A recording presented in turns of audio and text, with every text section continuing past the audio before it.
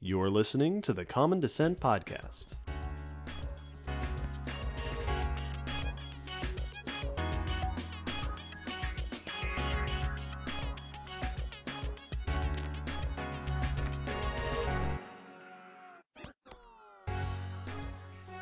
Hi, David. Hi, Will. And hello, listeners. Welcome to episode 63 of the Common Descent Podcast. And today's episode is one I've been looking forward to because we are talking about sexual selection. Yes, a very cool topic. Yeah, this one's odd because it's something we're aware of, but does not get discussed in detail very often, or at least gets confused or misunderstood. Half the things I looked up had some line in there about how it is one of the most misunderstood or often misreferenced pieces of evolutionary pressures. Intriguing. Let's see if we can demystify it a bit. Indeed. But before we get into the topics, so brief intro before we continue on. Sexual selection is the pressure on organisms. It's an evolutionary pressure like natural selection, but instead of selecting for the best survivors, it's selecting for those who can reproduce most successfully. And so this is what leads to all those weird mating dances and displays that we see in animals. And it has some very interesting and odd side effects on the animals and other organisms. But what we'll be focusing on is what is sexual selection, what are some of its side effects, and since we are the Common Descent Podcast, how or when have we been able to study this in the fossil record?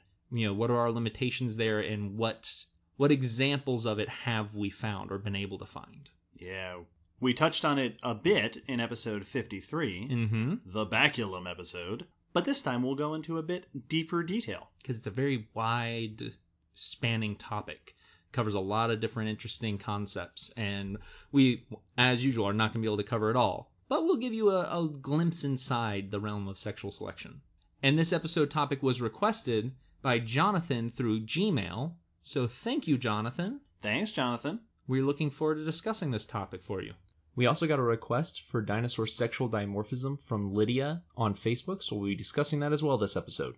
And now, as we move on to the episode, before we get to our discussion, we have some announcements. First and foremost, as has become basically a tradition now, we have some patrons to mention, because if you sign up on our Patreon at a certain level, we'll shout your name out at the void here on the podcast, and we have a bunch of names today.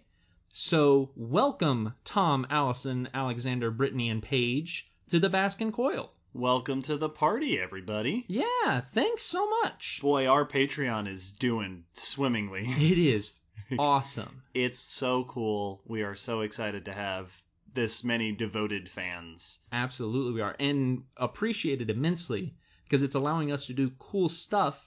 Like one of our other announcements for today is that at the end of the month, we will be going to NAPC, the North American Paleontology Conference in California. Thanks to Patreon is why I'm getting to go. Yeah, and we will be giving a talk. Yes, we will. We'll be presenting about the podcast and our experience doing science communication through the podcast. So thanks so much to everyone who supported it. And hopefully, and I have to send the email, we will be recording our talk. Yes, that's the plan. So hopefully we'll be able to have you all listen to it, even if you're not present. So we're very excited for that.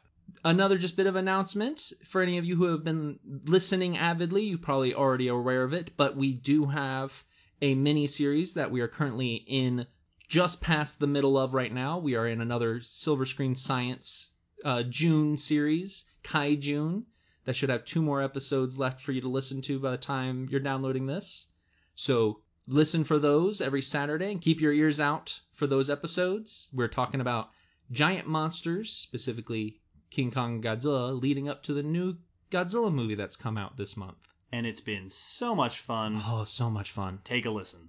And finally, if any of you are noticing that this episode sounds at all different, if our conversation stands out anyway, it might be because we're actually in the same room this time.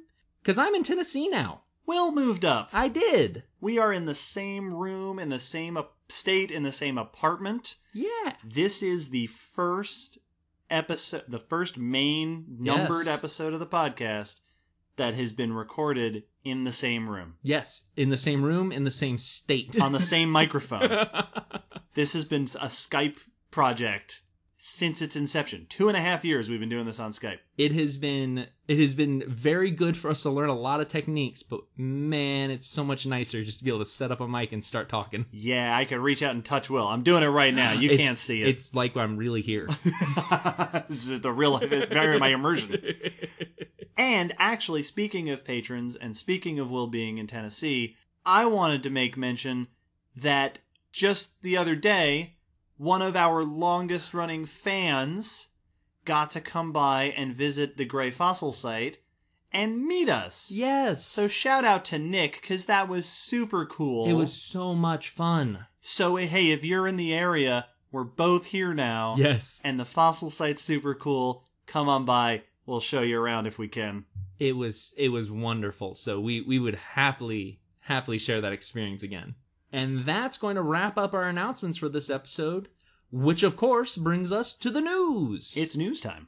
As always, we like to cover some recent news topics in the realms of paleontology, geology, evolution, and so forth, to keep us up to date, to keep you up to date. And so to kick us off, I will pass it across the table to David. It's me. I've brought to the news this time a new study about the giant Ice Age beaver. Yes. Castoroides. So, listeners, if you haven't heard of this, there was a giant Ice Age beaver. This study has not discovered the beaver, but it has determined what it was eating. This is research in Scientific Reports by Tessa Plint et al., and we'll link to an article in The Conversation, which is a website that lets authors write basically popular article, less technical articles about their own research. Yes. This article was written by Tessa Plint.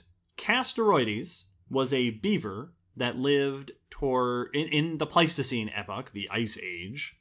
But unlike modern beavers, it was the size of a black bear. Wow. This is a 100-kilogram beaver. So this is a beaver that was heavier than either one of us. Which is ridiculous. Like, beavers are already too big for rodents. Oh yeah, they're big rodents. But this is huge. This is a bear-sized beaver.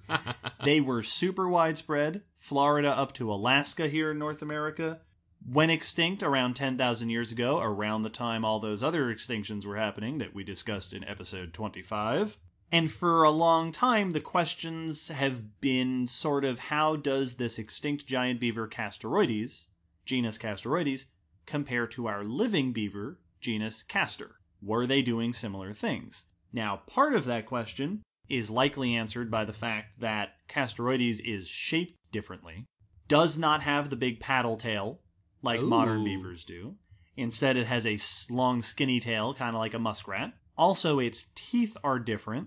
Castoroides' teeth are curved and bulky and not as sharp as a modern beaver, which has led people to suspect maybe it's doing something different. On the other hand, these giant beaver fossils are most common in wetland sediments, which is similar to modern beavers.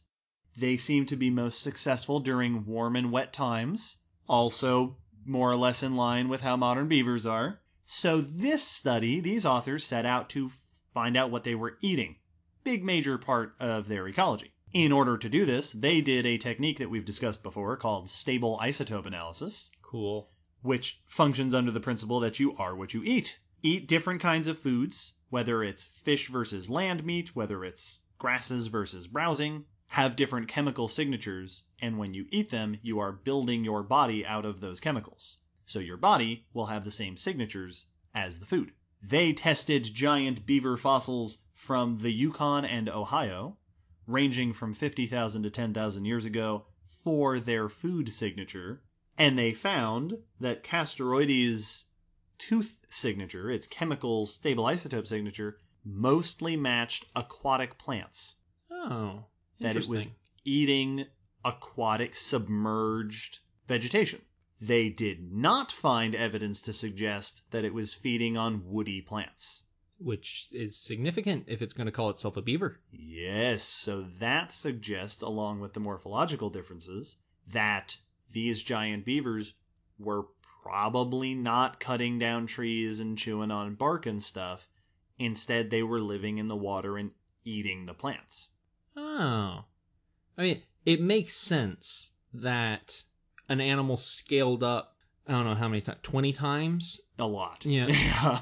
Would not keep the exact same lifestyle. Like a capybara does not behave like a mouse. No. And a house cat and a tiger have similarities, but one's taking down something that's like half its weight, the other one's taking down something that weighs less than its head. Yeah. So it makes sense that when you scaled something up, it wouldn't maintain the same behavior, but it is, I think it's just intriguing because beavers are such a unique behavior that we associate with them so heavily. Yeah, you hear beaver and you picture a very particular lifestyle.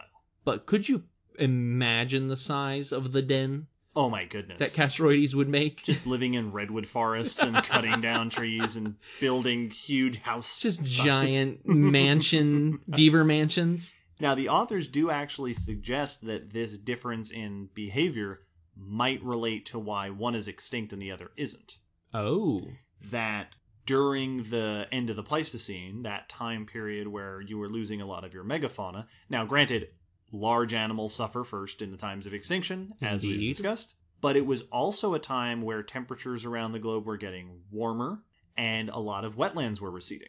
So the fact that it relied on aquatic plants and wetland habitats and couldn't engineer its ecosystem like modern beavers do, which is a big one, might be at least part of why they didn't survive to the present, whereas their smaller den-building cousins did. It is important to note that beavers are one of the very few organisms outside of humans that can willingly, not just by its presence, because like coral does not make a reef, on purpose. It doesn't choose to make it. That's just how it is. It's just that's what happens from it growing. But beavers are one of the only other animals other than us that can change an ecosystem. Can reformat it from river to lake. Yes. So that is very important to note that may have been what allowed them to get through some stuff, because if their ecosystem's diminishing, they can make it again. Yep. It's a very unique lifestyle. It's one of the things that's made us so successful is it's cold here. I'm going to build a warm house. It's hot here. I'm going to just build shade. Absolutely. Very interesting. Indeed. Cool. Well, my first bit of news is about crocodilian history. What? Yes, indeed. Surprise, surprise. I thought when we pulled you out of Florida, maybe you'd lose some of that crocodilian influence. Yeah. Hasn't worked yet. You can take the person out of Florida, but you can't take the crocodilians out of how awesome they are. I don't know. I'm not from Florida, so I don't have like... Yeah, it's just crocs. This is research into not just the history of crocodilians, but the history of warm or cold-blooded ectothermy and endothermy, or endothermy, ectothermy, within the group.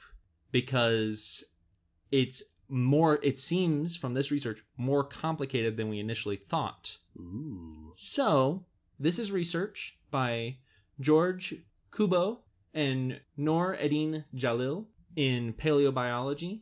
And the article we're linking to is by Escher Elbeen in the New York Times. So, just to give some background, once again, endothermy and ectothermy are what typically are referred to as warm-blooded and cold-blooded.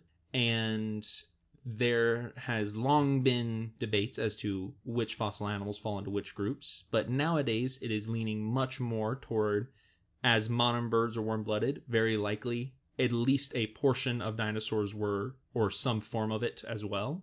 And this kind of raises the question of, if that's the case, why is the other half of the archosaurs, the crocodilians and their ancestors, cold-blooded? Why are they ectotherms? Because modern day crocodiles, alligators, and their cousins are indeed fully ectothermic. They get all their heat from the environment, whilst birds get their heat from internal metabolism.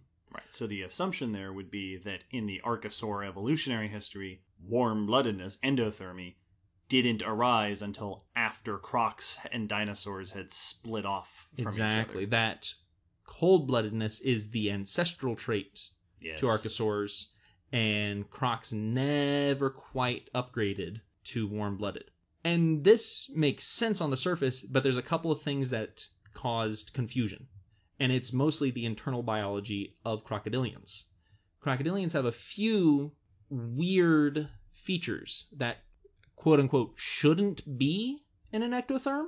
And we've mentioned these before, but some of them being like having gizzards, being able to walk straight-limbed under the body, like dinosaurs did, having a four-chambered heart, having bird-like respiration, are all things that are very, and this is not a perfect word, but, very advanced. Yeah, they're things you tend to see associated with higher metabolism, higher body temperature, higher activity animals. They're the traits we expect to see in endothermic animals. It's walking and talking like a duck, but it's not. No, but it's a crocodile. It's a crocodile. And we're trying to figure out why that is. So they wanted to look through the history of crocodilians to see where there might be some answers in the ancestry.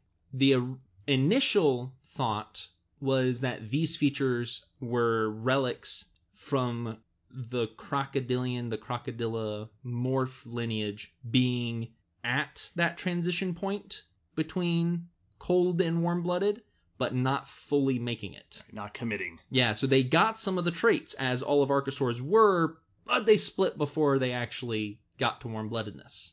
Well, to look at this, they decided to go to some early archosaurs and look at the crocodiliform ancestors. They decided to look at Azindosaurus, which is a Triassic herbivore. It's a very unique animal. Its skull actually got misidentified as an early dinosaur and at its initial discovery. And they wanted to look at this animal, which has ancestry with modern crocodilians, to see what its metabolism looked like. So they took some of the bones and did histology, which we've mentioned before is when you slice very thinly to look at the growth and features within the bone. They also looked at 14 other related archosaurs and took tissue and metabolic data from living species of amphibian, lizards, turtles, crocodilians, mammals, and birds. Large study. This is taking a lot of metabolism data to try to get a read on this early archosaur. And what they found is that its resting metabolism, so not when it's exercising and not when it's, in a deep sleep or hibernation, just normal sitting around, is significantly higher than most living ectotherms, so most cold-blooded animals today, which suggests that it may have been some form of warm-blooded. They said it was actually similar to living mammals and birds.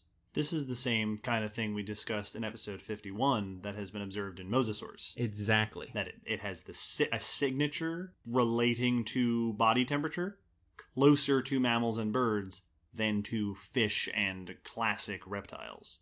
Which, if this is true endothermy, true warm-bloodedness, it suggests some big stuff. First, it suggests that the archosaur lineage is ancestrally warm-blooded, which would mean that the crocodilomorphs lost it somewhere along the way. Secondarily cold-blooded. Yes, which would explain why they have those warm-blooded features, but not a warm-blooded metabolism. It would also push it back, the origins of endothermy, to the Permian period more than 260 million years ago. So that's farther back than we initially thought it had arisen. This would make sense since many of the early, crocodilian ancestors were terrestrial and seemed to be very active, long-legged compared to the modern ones and more upright stances for many of them. So it would make sense if they were very active and warm-blooded, and it's suggested that they may have transitioned to a cold-blooded nature while going to the water, which is what all the modern groups are aquatic. And they are not the only groups. There are many fossil groups that went into the water, but that transitioning to the water now if you're making your own heat, you're having to fight the heat sapping features of water. Water's going to cool you down, so you're wasting energy keeping yourself warm in there unless you get some sort of insulation like blubber. You also can now benefit from holding your breath longer if you're cold-blooded, and that's very helpful for many aquatic reptiles nowadays. And the slower metabolism would help with things like alligators hibernating through winters, or saltwater crocodiles moving across the ocean and being able to survive long periods without food, because that's something else they're extremely good at, is fasting for long periods. Yeah, that's something that I think, my guess is that it would relate largely to their lifestyle. Because when I think of crocodilians today, they occupy this long-standing niche of shoreline ambush predators. Exactly. And I love the notion. I've heard this before. I've heard this idea that crocodilians are secondarily cold-blooded, bounced around for years. Mm-hmm. And I like it because it's so counterintuitive from the perspective of warm-blooded creatures, where it's easy to assume that warm-bloodedness is always the better option. Yes. But if your lifestyle benefits from eating something in the wet season and then sitting and waiting for 6 months for the food to come back, you want to be cold-blooded. Absolutely. You want to be ectothermic. You want to be able to shut down. So the notion that these crocs may have moved into a niche that is, you know what, we got all this machinery running, and it's just we got to start making some cuts in here and go back to that earlier ancestral form. That's such a cool evolutionary trend. Absolutely. Well, it's the same thing that snakes do, where they're able to just sit and wait like a bear trap for something to stumble across them. If they were warm-blooded, they'd have to be chasing food down. Yep. And that would be very difficult for animals who have developed very unusual body designs, good at certain things, but not necessarily others. So it's a very interesting proposal. Now, people have come out to say, not that we have a problem with the research, but that this conclusion may be a step too far. Mm-hmm. Chris Brochu, for one of them, who is renowned crocodilian paleontologist, cautions that those early ancestors very well may have shown higher metabolism because of the warmer climate. Right. And just like a lizard in the desert versus a lizard in the mountains, the lizard in the desert can be very quick, or in Florida, for instance, very quick, very high energy. They move around like a mouse. Right. So a higher temperature might seem more warm-blooded when you look at the histology, but not actually be physiologically warm-blooded. They also caution that we need to be careful about using just the warm, cold-blooded distinction. Yep. That there is not two options. It is a gradient, and those are the two extremes.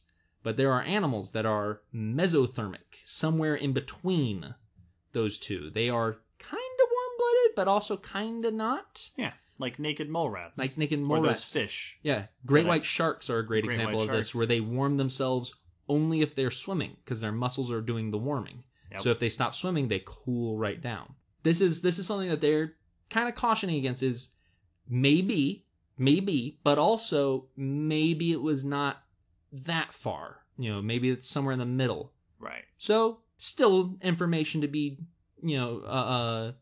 teased through with this, but a very interesting. I thought it was very cool. Fascinating stuff. Yes.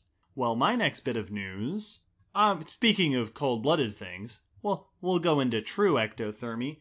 This is a bit of news about a fossilized school of fish. Which is just, wow. Yeah.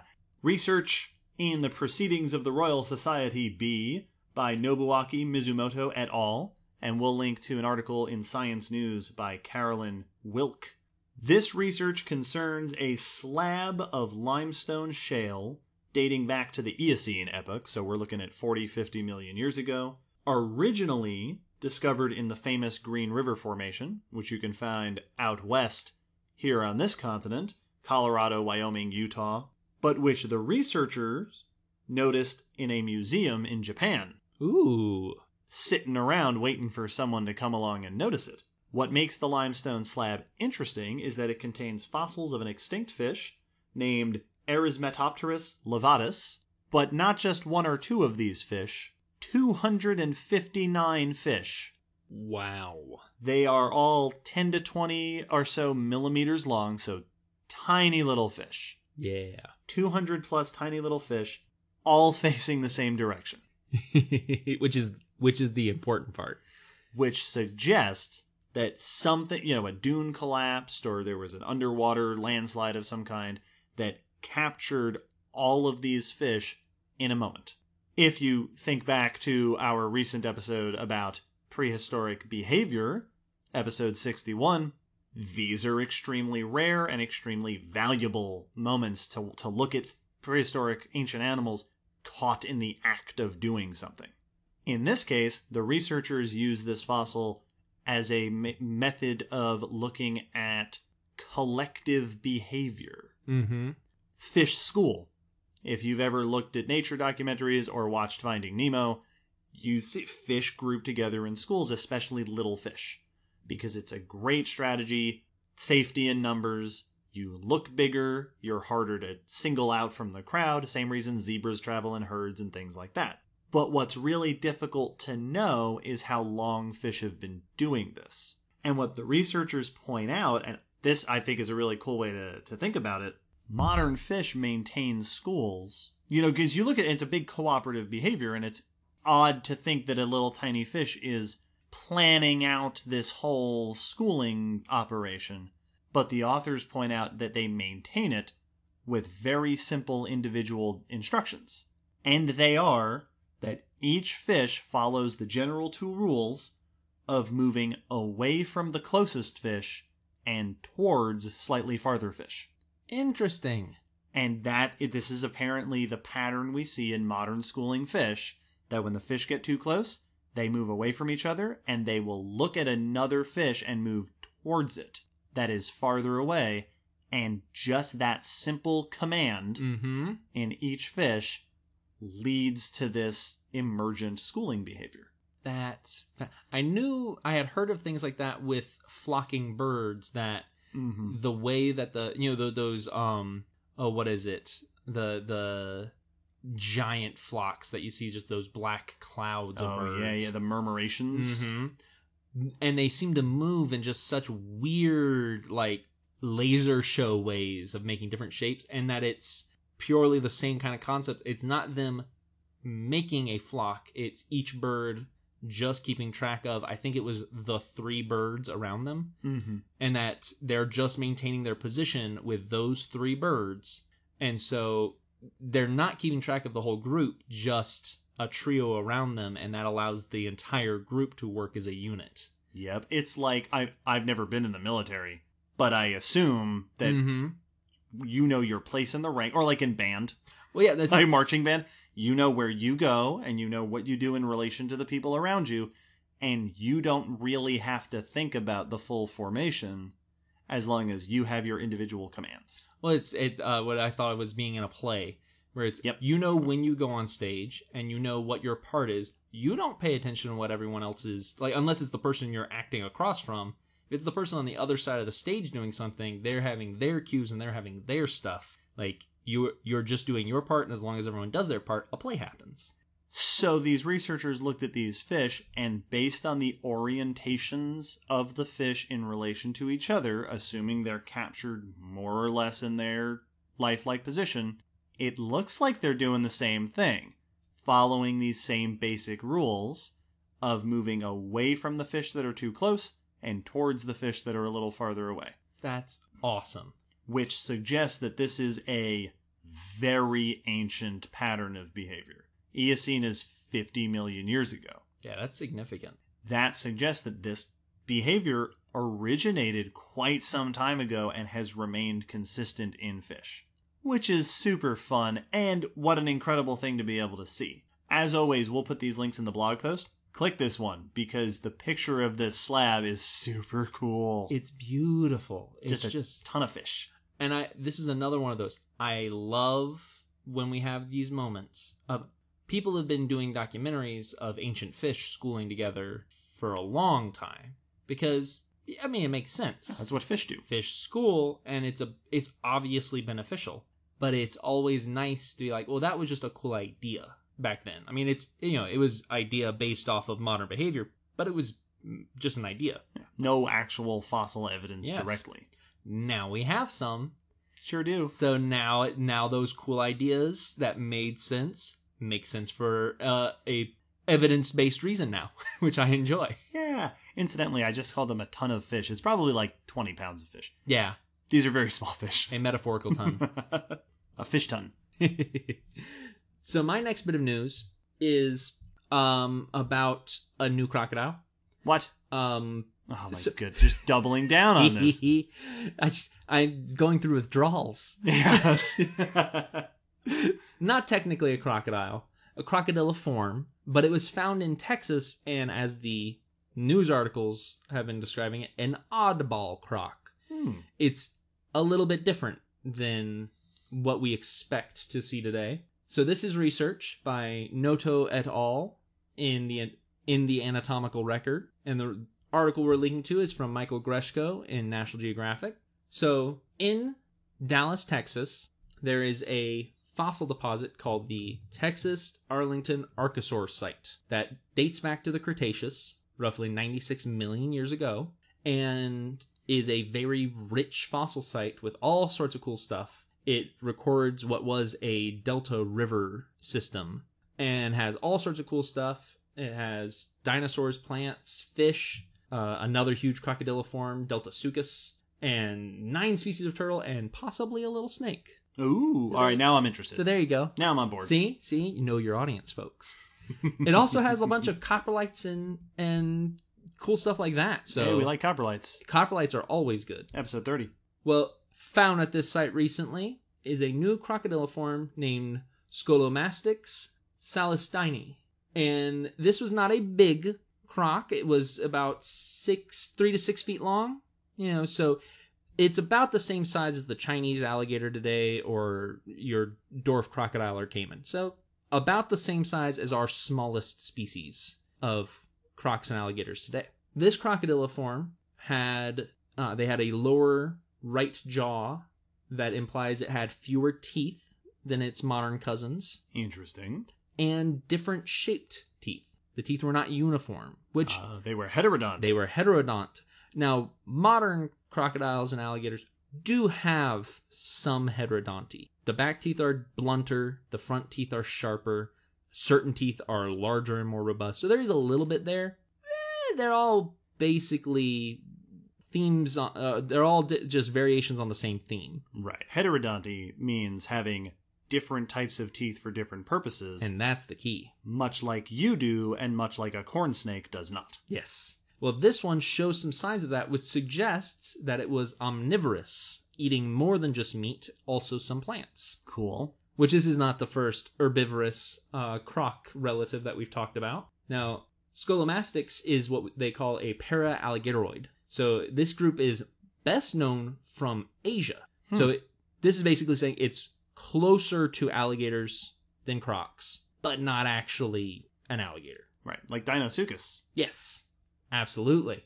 And this Asia connection reinforces that animals living in Asia and North America were able to mix across those ranges during the early Cretaceous, but then when North America got split in two by that, the Western Interior Seaway. Thank you. Yeah, I'm here in the room now. Yeah, I know. The Western Interior Seaway split the continent into 2 sides, Laramidia and Appalachia. Exactly. This strengthens that connection, especially since this is the first para-alligatoid found in Appalachia deposits. In the eastern half of North America from the Cretaceous. Very cool. Which is cool. And a little fun note about its name. One of the local amateur paleontologists who helped find the site, so is well known there, but also helped discover Scolomastyx, is Art Salstein, who they worked into the species name to give him credit for helping to discover this animal. Always cool to be able to name a fossil species after someone who helped. I like that. Which is really fun. There you go. Yeah, so a cool little crocodiliform here in the U.S. Not bad for a croc. Absolutely. And that's going to wrap up our news. So we will continue into our discussion of sexual selection. We'll talk a little bit about what this concept is and what are some examples, how does it work, and what does it do? How does this affect an animal's evolution after this break?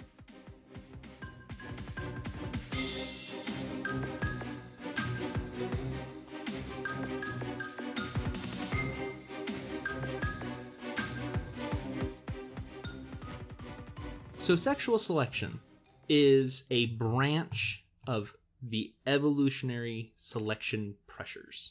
Now, most of us already know about natural selection.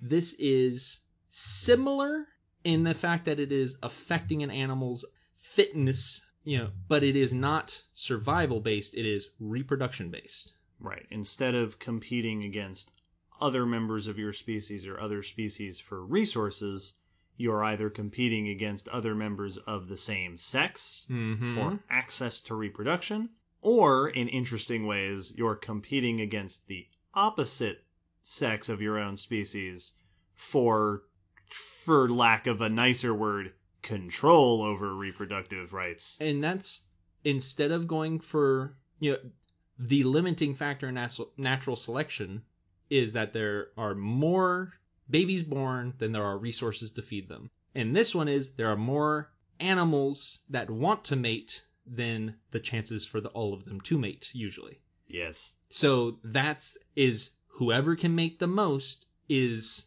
sexual selection-wise, the most fit.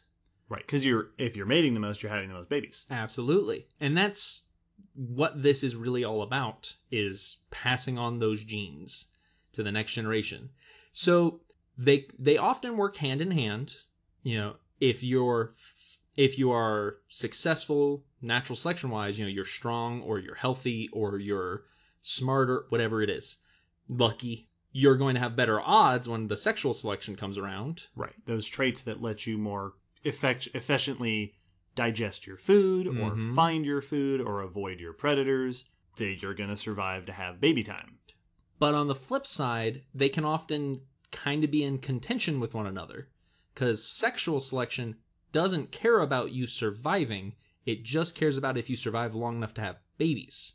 And so there's a weird dichotomy with these two. Right. Kind of contradiction. The traits that allow you to reproduce, to attract a mate, to get to where you need to go, aren't the same necessarily as the traits that allow you to get your food, avoid predators, etc. Exactly. Showing off to the ladies is different from hiding from the tiger, and so the body is kind of being pulled in multiple directions, evolutionarily speaking. Now, this may make you think that, we all know, or at least most, it's fairly common knowledge that natural selection came up from Darwin, especially since we've talked about it in our Darwin episode. In episode 28, and also in the episode about the history of evolutionary thought, which was episode 56. Indeed. So natural selection was the first thing Darwin suggested in Origin of the Species as his answer for how evolution was driven. It may be then easy to think that sexual selection came up somewhere down the line. No, Darwin also said sexual selection. Smart guy, that Darwin. It just wasn't what became famous right at the beginning, because there was a bit more controversy around it, or at least around part of it. So in 1859, when Darwin wrote The Origin of Species, he proposed the concept of sexual selection because natural selection did not answer the non-adaption traits.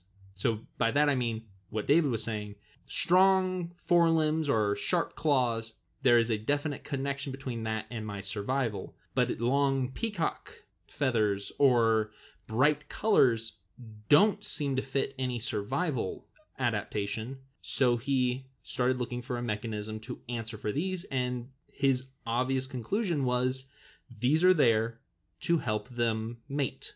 Yep. So sexual selection was proposed, and then he furthered it in The Descent of Man and Selection in Relation to Sex. Relation. Yes.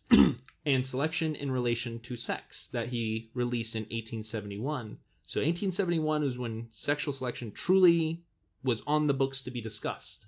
And he described two main methods. And these are the ones that we've mentioned already to a degree, which is intra-sexual selection and intersexual selection. Intra is members of the same sex, usually males, attempting to beat the others to the mating arena. To the arena, to the mating opportunity. Yes. And so this was sometimes called the law of battle. This is males fighting males for the right to have access to the females. Right. And fighting can mean actual, like, hippos Brawling. beating the heck out of each other. Mm-hmm. Or it can mean singing in birds that you're trying to out-sing the other and make yourself more appealing. It can be like those fish that try to make the best nests. Yeah. You're competing. Doesn't have to be a physical competition, but you are competing for being the one who seems most attractive to the opposite sex for mating purposes. Absolutely. So the other members of your same sex are the enemy during mating season. Yes. And that is by far one of the most common of the sexual selections, and also the most straightforward. One of the articles put that Darwin's understanding of intrasexual selection was pretty much dead on as we understand it today, because it's not a very complex concept. It's if I beat you up, or if I scare you off, or if I show off better than you, then I get to mate, you don't. Well, it's pretty intuitive that if you understand natural selection, the idea that certain traits make you more fit to survive and reproduce, and in the 1860s and 70s, no one understood natural selection better than Darwin. Yep. Then sexual selection of that kind makes perfect sense. Same basic mechanism. Now, except that the choosing, the selection, is not via nature, via resources and predators. It's via each other. Yeah, it's the mates that are really driving that pressure. And that's the focus of intersexual selection. So while intra is me and David fighting over a goyle, intersexual selection is me just showing off to said goyle.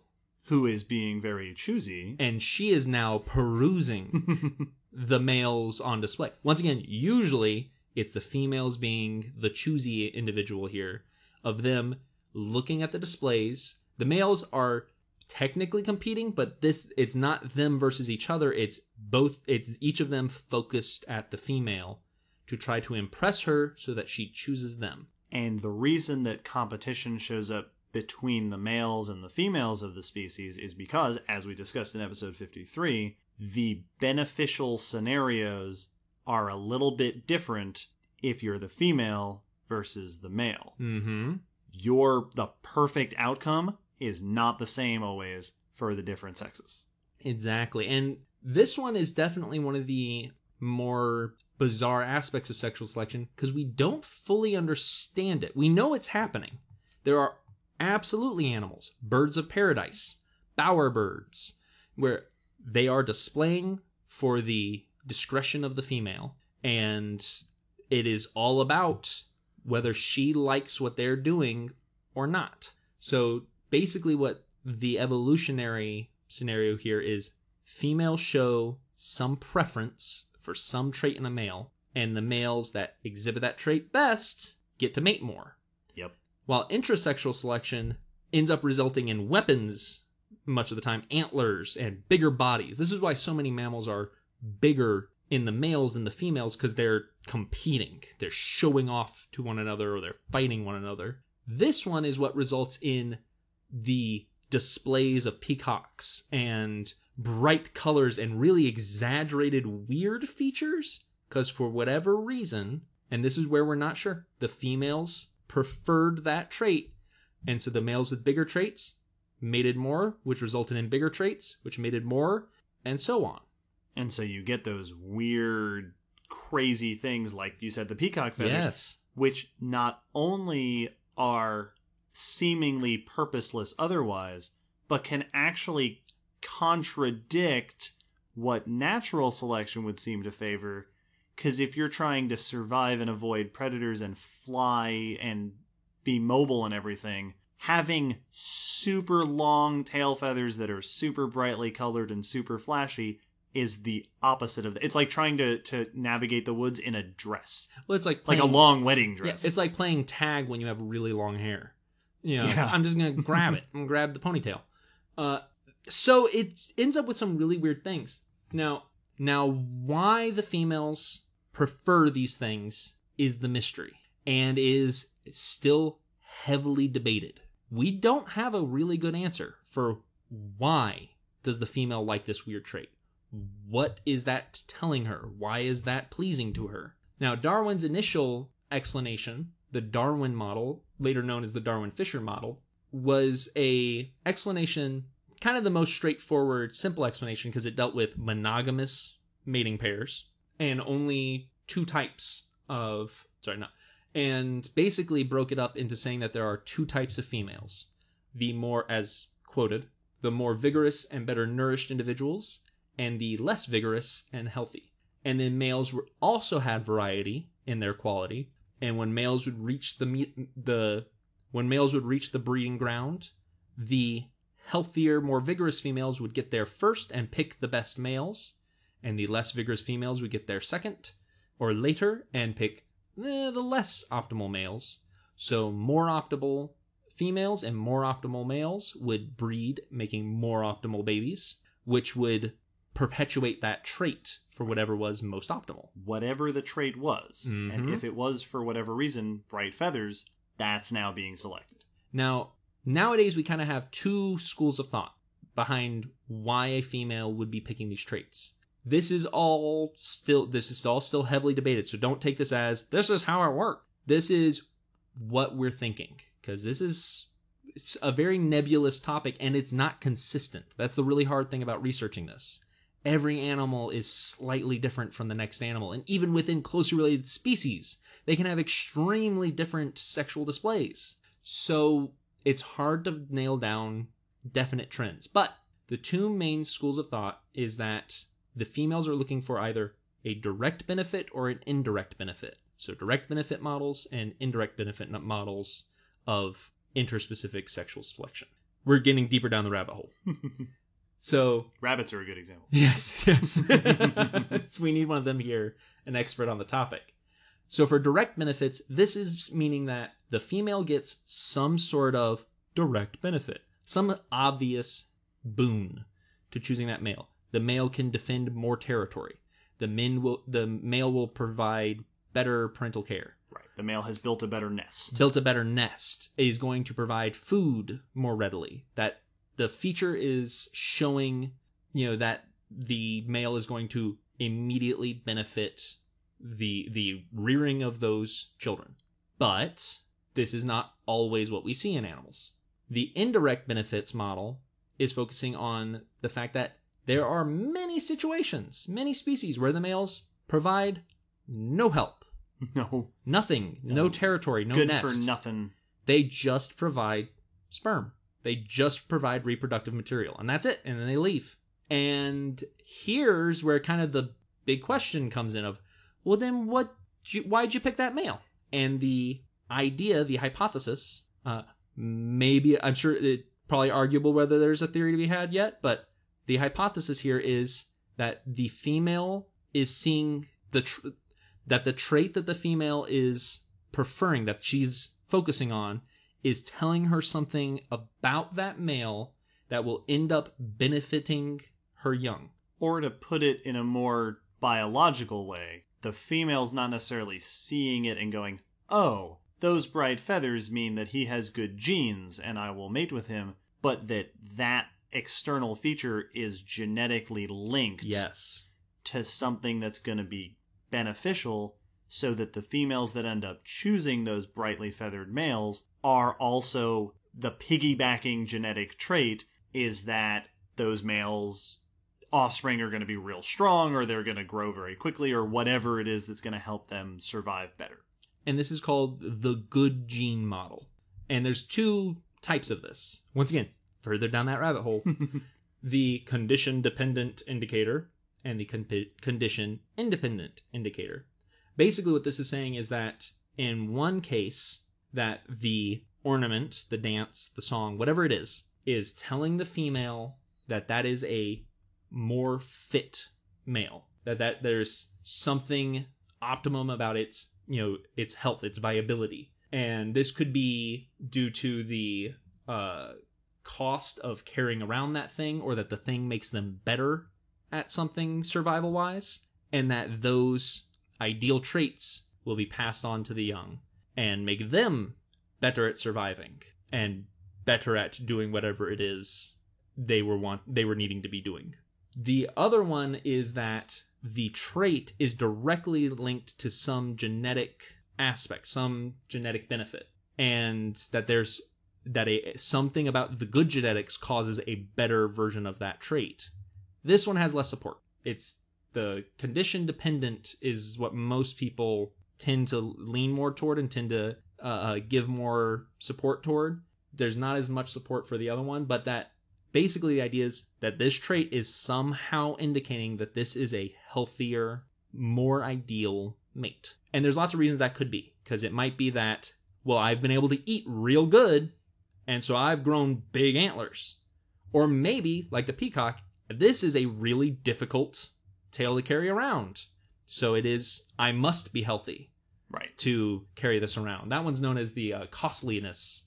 So that one specifically is the costliness model, that it is a awkward trait and you are showing yourself to be healthy by carrying around. Once again, that one's a little controversial. All of these are slightly controversial.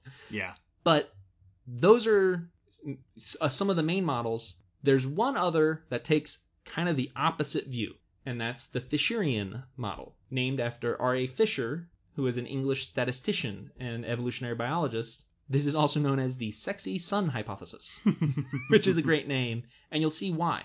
Fisher argues that there is not a benefit to the trait, genetically or survivability-wise. That when females end up focusing on one of these traits, it could very well be arbitrary. Just some weird hair of the genetics causes a female to go, oh, red, I like red, and mate more with a red male, which means that their offspring are going to be females that like red and males that have more red. Yep. Which means that those females are going to go looking for more red males, and those males are going to get to mate with more red-loving females, and that it's all just random. It was random to begin with, and then it causes a feedback loop. So now you have really red males and females that love red. I like this because it's very evolution-y. Yes, it is. In that it's just how a little hiccup somewhere down the line can cause this cascading selection where for some reason this change happened and now that's how everything is. And it can still be beneficial because those red birds now have a higher mating rate than non-red males, which could have been a higher mating rate than they had before the red for all it absolutely can still benefit even with this randomness. So there's still a species benefit to the trait, but that it's not some secret message. It's just for some reason they liked that thing they liked. Just how it is. And it went that way. There are some others. These have less support, but one that I thought was really interesting just to point out was the sensory exploitation model. That there are some animals, and this one has a little bit of good support to it, that there are some animals that just exploit a genetic fascination by the opposite sex and use that to catch their attention. That there's not a benefit to it, and it's just for, it's the concept that certain animals can hear certain frequencies. Well, if I make my song at that frequency, you hear it, and you like it better.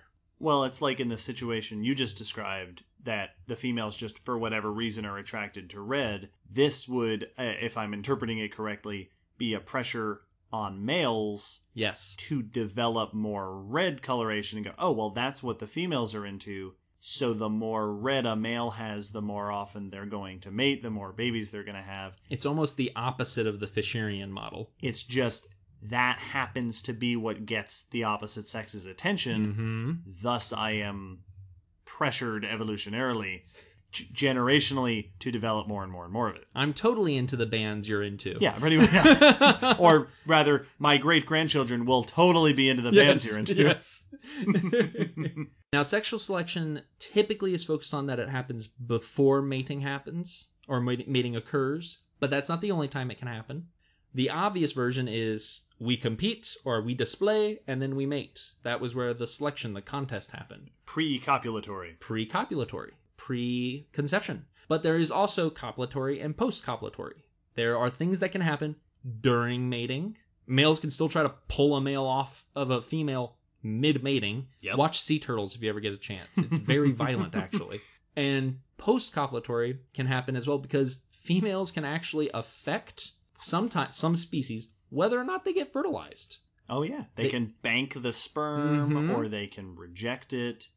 And this competition, it's important to remember that for a male, in the traditional, standard male setup, the best scenario is that the male gets to mate with a ton of females, because usually all the male has to do is the mating part, and then he can just bump, and then on the next run one. off onto the next one. Females typically have to put in a ton of effort to create eggs, sometimes to take care of the nest. If you're a live birthing animal, you have to carry the whole thing to conception, or to birth from conception, and then probably take care of it. It pays to be choosy for females, and it pays to be promiscuous for males in most animal species that we're familiar with. And this is actually why we get into something called sexual conflict. Because, as you said earlier, the ideal plan for a male is not necessarily the ideal plan for the female. And so there are situations where they become counterproductive to one another. And you actually get a arms race against the opposite sex of the same species. They're under opposing selective pressures. The female wants to get one good mating and then be left alone to now take care of that. The males want to mate with everything, and many males have things where they can scoop out the previous male's sperm, or their sperm will hopefully compete with the other sperm. And the female doesn't want that. I'm ready to lay eggs now. Leave me alone. So you get some very interesting things. There are some very aggressive mating techniques, things like bed bugs, which stab the female to mate, which is horrible. But the most famous is waterfowl, ducks. Ducks have genital wars, evolutionary genital wars, where the male's genitalia and the female's genitalia are constantly trying to outdo one another. The female duck vagina is actively difficult to mate with, while the male's penis is actively meant to overcome barriers, navigate through the obstacle course.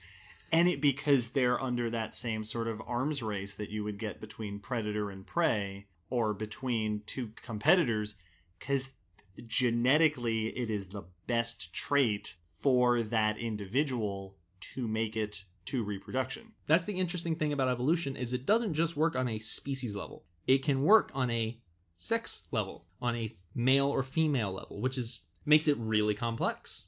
So that's basically what sexual selection is, and we've already talked about some of the traits it causes. The evolution of these traits can lead to something known as sexual dimorphism, which I'm sure we've mentioned before. Oh, yes. We've definitely said this word before on the podcast, but to define it, sexual dimorphism is when there are physical, biological, behavioral, notable differences between the sexes of a species. Yeah. The male and female. Sexual dimorph. Two shapes. Yes.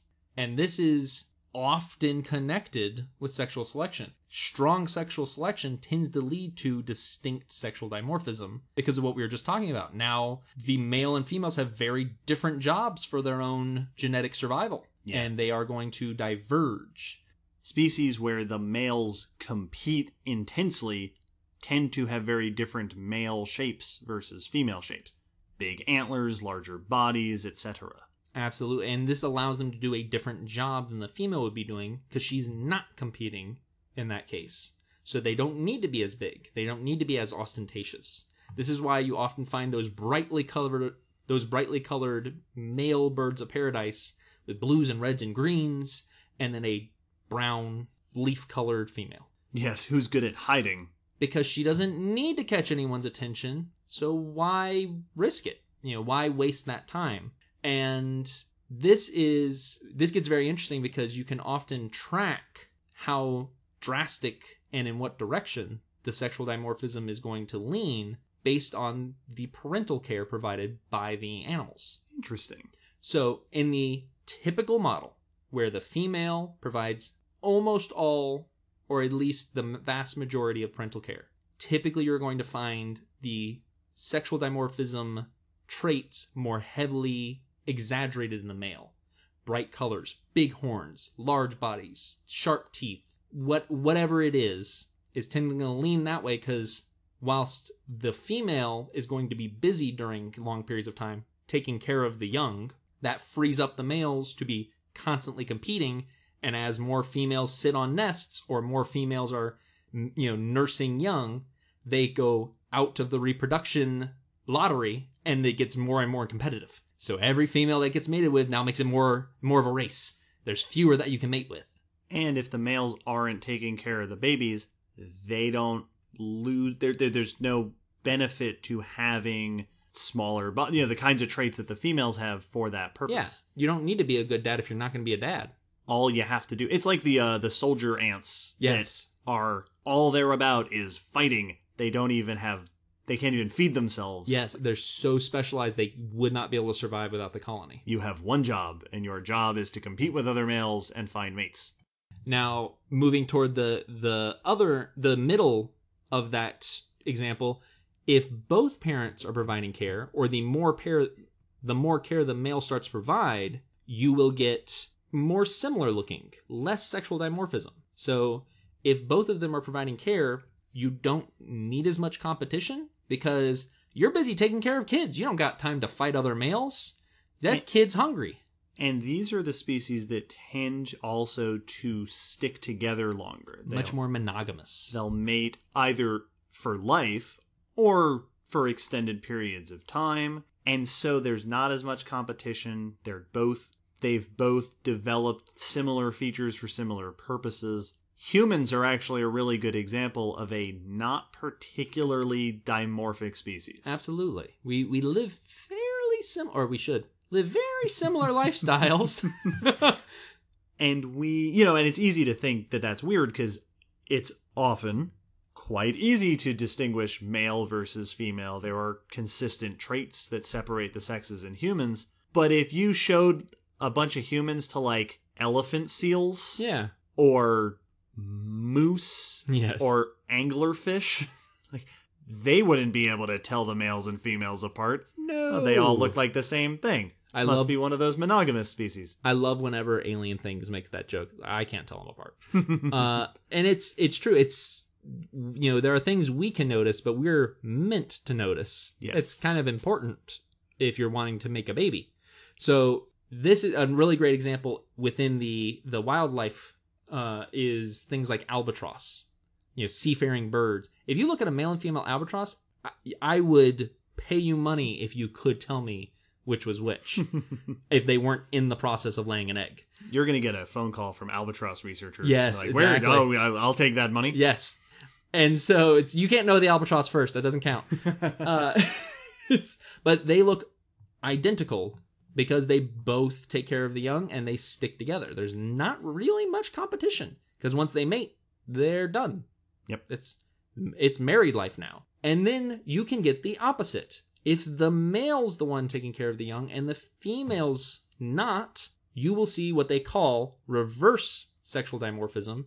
Now, it's still just sexual dimorphism. I like reverse. Who do you think named that? Yes. Yeah. Now, to be fair, the vast majority of situations with animals, it's the male who is doing the competing because we do have less to do in the whole making a baby realm. True. But there are actually numerous occasions where the female is the bigger, more robust, more ostentatious, more decorated, more aggressive. Yup. Where they take on all the typically male traits, and the male's the one who sits on the nest. You see this with a lot of ground-dwelling birds. Yes.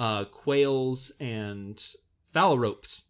And then you see the fact that if you were to see it, what would typically be the male traits and female traits are reversed because the male's the one who broods on the nest, not the female. And the females are now competing over good house husbands instead of worrying about nest building and raising an egg. So you can get it both ways. It tends to lean the other way, but this is still just sexual dimorphism. It's not reverse. Yes. Now, because of all of this, oftentimes sexual dimorphism has been used as a gauge for the intensity or presence of sexual selection. The more intense the sexual dimorphism must be some real crazy sexual selection. And though this is often true, it is not the truth. It is not the rule. There are many instances where you get sexual dimorphism without much sexual selection involved in its evolution. So there are many situations where you can get ecological sexual dimorphism, something caused by the environment or caused by other factors in the male-female dynamic. Wallace was one of the first to champion this concept, and we talked about him in episode 54. Indeed. Now, Darwin was aware of it, but the disagreement was on which was more common and which was the bigger aspect of sexual dimorphism. So it wasn't that it was unknown, it just disagreed on why was it usually happening. So to give you some examples of sexual dimorphism that's not because of competition or choosiness, is probably one of the most common are going to be things like insects and many reptiles and some fish, where the females are much larger, not for competition, but because they got to make a lot of eggs. Yeah, and carry them or either inside or outside. Mm-hmm. And this is the most likely reason behind that. There could be others, but the typical hypothesized reason behind these massive males is you see it in things like spiders and sharks. Females are much larger, twice the weight of a male, and they've got to carry babies. And the males aren't competing with one another. Like sharks don't do that to the same way. There is some of it, but it's not the same. So that's one reason. Another one, which is very interesting, is sexual cannibalism. Oh. Which is common in spiders and things like praying mantises. This is a concept where, because the female is larger, a malnourished, a food-limited female is more likely when a male approaches to eat him because she's hungry than to allow him to mate, which causes the males to actually seek out bigger females, which are more likely to be better fed and therefore less aggressively hungry. Interesting. Which drives the evolution toward bigger females.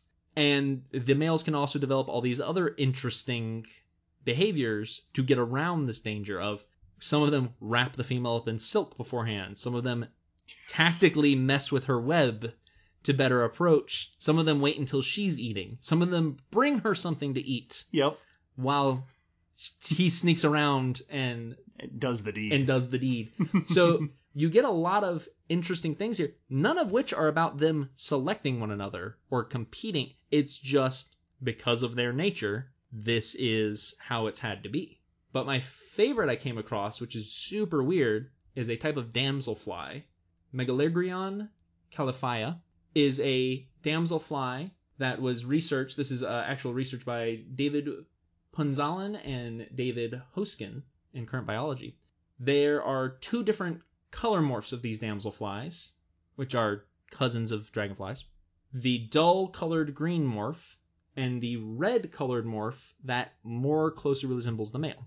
And originally they thought that this distinction was to help the red females avoid being bothered by males during mating season, because the males can be very, very insistent, and looking more like a male may help them avoid some of that pressure and some of that stress. But when they looked closer, they found that there's actually a distinction of the colors due to altitude. That the green morphs were more common at low altitudes and the red colors were more prominent at higher altitudes. And there did not seem to be a mating distinction between frequency between the two colors. So it doesn't seem like they're avoiding males. They're not trying to mimic the male. There's something about the elevation. First idea was that it was thermoregulation. Higher elevations, cooler temperatures, so on and so forth. But what they found it actually matches more closely with is ultraviolet radiation increases with elevation, and that the red color may be helping them sunblock themselves. Interesting. So it's something that's very distinct and sure seems like it should be sexually selected has nothing to do with it. Nope. So it's not a straightforward topic to research. It's very easy to get mixed signals when looking at the signals animals are sending. And that's one of the things that makes this very difficult to study, which is important as we go into the fossil realm, which is even more difficult to study.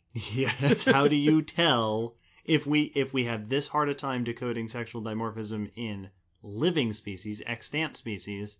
It's just a whole other level of challenging when all you have is fossils. Exactly. So we will dive into how do we try to do that and what do we kind of know so far after this break.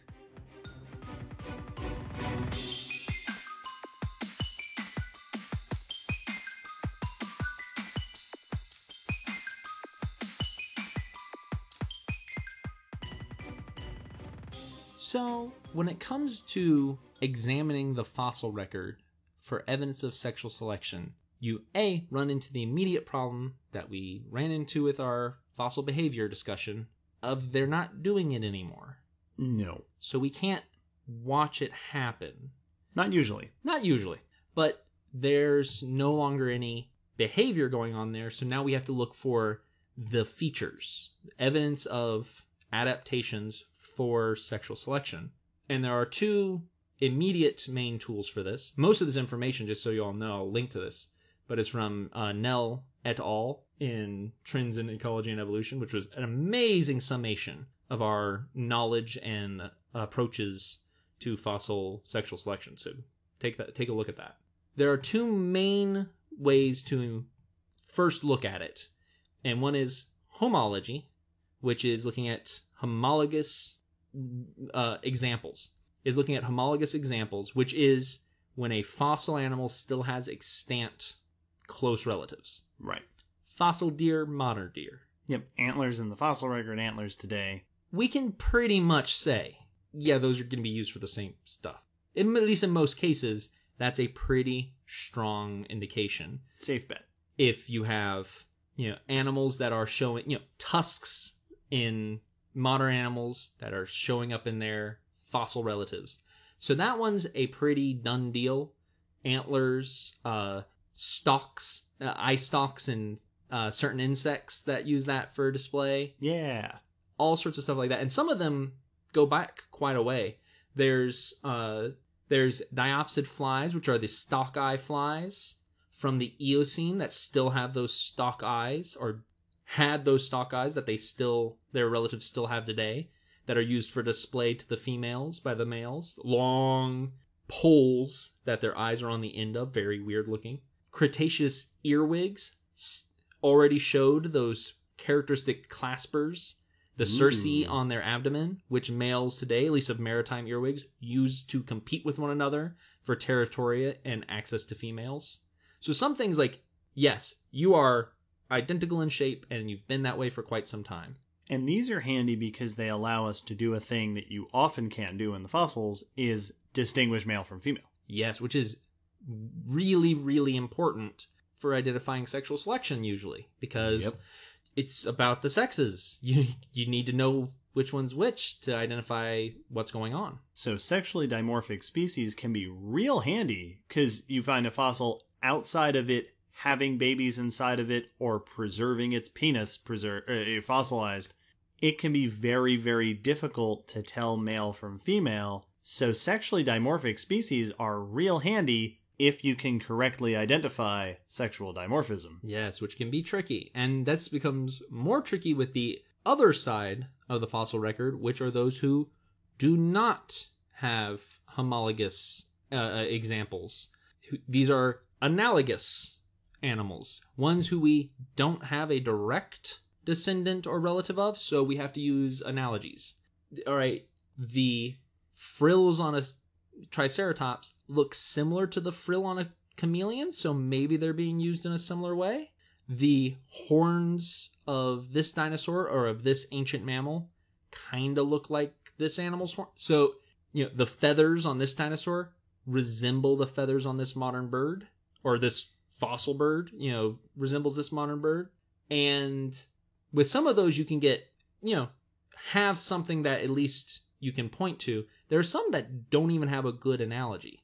No. And these start getting really tricky. One of the biggest ones that I always think of are the spine brush finned sharks. Oh, like Stethecanthus. Stethecanthus was a prehistoric shark relative that's its dorsal fin on the males had a flat, like iron thing on top with really exaggerated denticles, little teeth sticking off of it. How was it using that? Was that just display? Was there competition? Was there some other reason that was helpful? We don't have anything like that nowadays. There's nothing to compare it to, which makes it very difficult to ascertain its purpose. And this is, there is sort of this kind of joking, kind of not joking trend in paleontology that you'll come across a feature now and then, and if there's not really an obvious function for it, sexual selection's usually a good bet. Yes. That this animal has this weird frill or these weird spines. They don't seem to be beneficial to survival.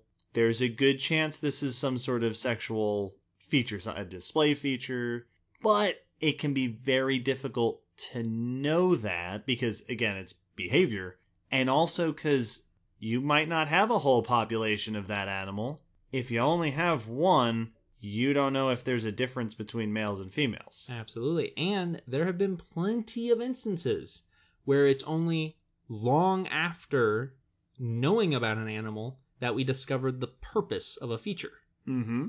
The paddlefish is an example of this. If you ever have gotten to see a paddlefish, they're these big freshwater fish with a long protuberance on their nose, a big Pinocchio nose that's flattened like a paddle. And we did not know what it was for. There were some that thought it might be for hydrodynamics, but recently with microscopy, they were able to see that it actually has electrosensors. Neat. And it's used for sensory. It's used as a sensory organ for the fish. How many of these fossil weird body parts had something similar that only under close analysis would we be able to tell, or only the soft tissue would reveal its purpose? So you have to be careful about assuming the purpose or comparing it to a modern one, because just because they look similar doesn't mean they're used in a similar way. You know, if I put down the claws of multiple birds of prey, it'd probably be hard for you to tell me which one ate fish and which one doesn't, because they all look roughly the same. There's little differences, but they're not ridiculously different. So you have some trouble there, which means one of the biggest tools for identifying potential sexual selection in the fossil record is to identify sexual dimorphism. Now, we already said that is not a guarantee for sexual selection, so already this is not a perfect system. Yep. But if you have sexual dimorphism, the vast majority of examples of that in the animal kingdom are due to some amount of sexual selection. So it would at least be strong support toward that. Now, how do you do that? It's not easy. There's a couple of issues that you run into immediately. First off, you need, as David already said, a sizable population. Even sexually dimorphic males and females still usually have overlap. Yep. Like, that's what people will always ask me. How do you tell the difference between a male and a female alligator? Wait until one of them grows over 10 feet. Or lays eggs. Yeah. Until that point, there's no physical way to distinguish them unless you go check their cloaca. Oftentimes what you'll see fossil studies do is if you have enough of a species, you can take measurements on all of them, all the bones that you have, throw it into a computer program and say, hey, show me the distribution of sizes. And if you have sexual dimorphism and you're lucky, what you'll see is two clusters. Yes. A smaller cluster and a larger cluster, usually with some overlap, that suggests that your species came generally in two different size classes. Yeah. Now, the danger you run into here is how do you tell sexual dimorphism apart from closely related species? Yes. And this has happened. Diornis, which is the giant moa of New Zealand, when initially described by Owen in the 19th century, was described as three separate species, Robustus Nova Zelandia and Struthoides. It was only with recent genetic research that they were able to identify that all the Struthoides were actually males and all the Robustus were actually females of the same species. Oops. So 3 species became 2, and 2 of those species were all male and female, because female are about twice the size, height-wise, and 3 times the weight of a male. Extremely sexually dimorphic, to the extent that they didn't even look like the same animal. Yeah. You mentioned anglerfish earlier. For anyone who doesn't know, deep-sea anglerfish, the really ugly ones with the lights hanging off of them and the big snaggly teeth, Like Finding Nemo. that's a female. What you're thinking of right now is a female. The male is this itty-bitty, no lights, no big teeth, little minnow-looking thing that finds a female, bites onto it, and then fuses to her to basically become a pair of gonads. Yep. And she just uses sperm from his now obsolete body to fertilize eggs. If you saw that in the fossil record, it would be super easy to assume those were different species. Or if you imagine, like, ants, a worker ant versus a queen ant, so morphologically different, it'd be easy to mistake them without the living context. Well, even with modern anglers, without genetic studies, how would you not just say, wow, that's a weird parasite? Yes. Sometimes it's very difficult. Now, there's also the issue of mutual sexual selection, which is where both members of the species both display and have features. And it's only recently that it's been considered that this could be the reason why we see species of dinosaurs, species of fossil animal with exaggerated traits across the species. Maybe they're all showing off to each other, kind of like the albatross, that are dancing with one another. Yes. And so you could get traits being bred in that don't cause sexual dimorphism, but cause exaggerated features monomorphic across the species. And then the real kicker, which we've already touched on, but is multifunctional traits. How do you know that sexual trait isn't being used for something else? Something that has an obvious purpose might also be sexual selection trait. One of the examples they give, which I really like, is the eye-stalked trilobites. There are trilobites with these little periscope eye stalks, very much like the flies we mentioned earlier. Yep. Originally, it was proposed that these were used for spy-eyeing above the sand while being buried below the sediment. Like little periscopes. Little periscope. Literally, boop, up periscope. And that's very similar to how we see like fiddler crabs that have long eye stalks for peeking out of their burrows. But why couldn't they be sexual selection eye stalks? Also. Yes, so they could be doing one job, they could be doing the other, they could be doing both. Yeah. So you get into that. A really cool example that I saw where they did research on was Diplocalus, which is the famous big amphibian that you all know. The big boomeranged head, ancient amphibian. Very famous. Very famous, wide head with 2 large projections pointing backward from either side of the head that looks, for all intents and purposes, like a boomerang. This has been suggested to be lots of different things. One of the suggestions is that it's a sexual display. Look how awesome my head crest is.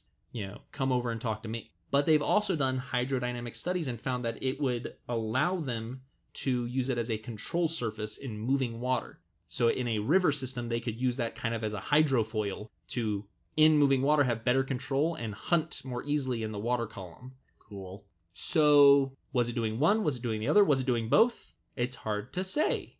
Evolution loves multitasking. It does. It does indeed.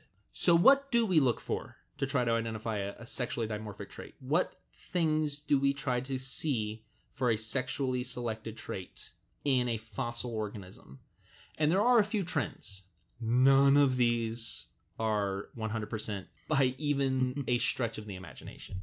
But these, if you can find especially multiple of these supporting evidences, can give you a clue that you might be looking at something that was evolved to attract the attention of that pretty looking animal over there. The first one is changes in the growth rate of the feature during ontogeny, so that it starts growing faster at a different point in life, that it's not a consistent growth rate. You don't start with a little bump on your nose and it grows continually until you're big, that it comes in at a certain time in life. The horns are teeny tiny nubs, and then suddenly, during what we would assume would be dino puberty, you become a man. You are now, your voice drops and you've got horn.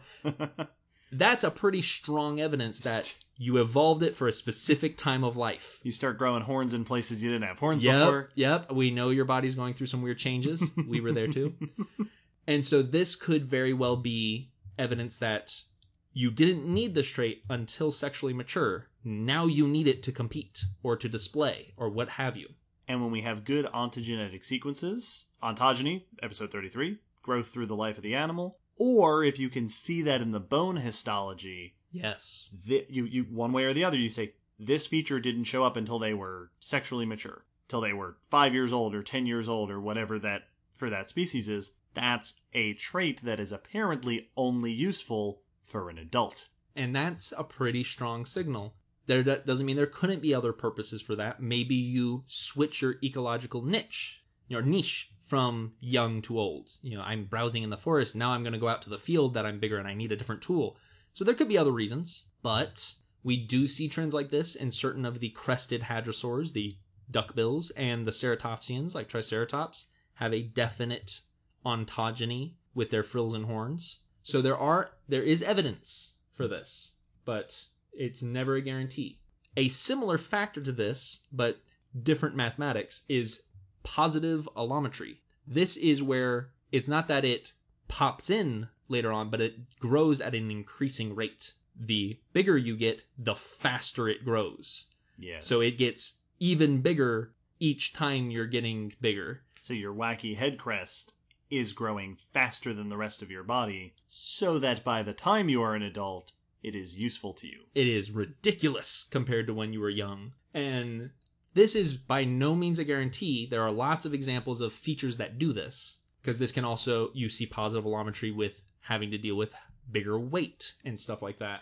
But for a distinct, odd feature, it's very rare we see positive allometry without some form of sexual dimorphism or sexual selection involved to cause it. But the main drawback to this one is, with our past one, you need somewhat of a growth series, but histology can tell you a good bit.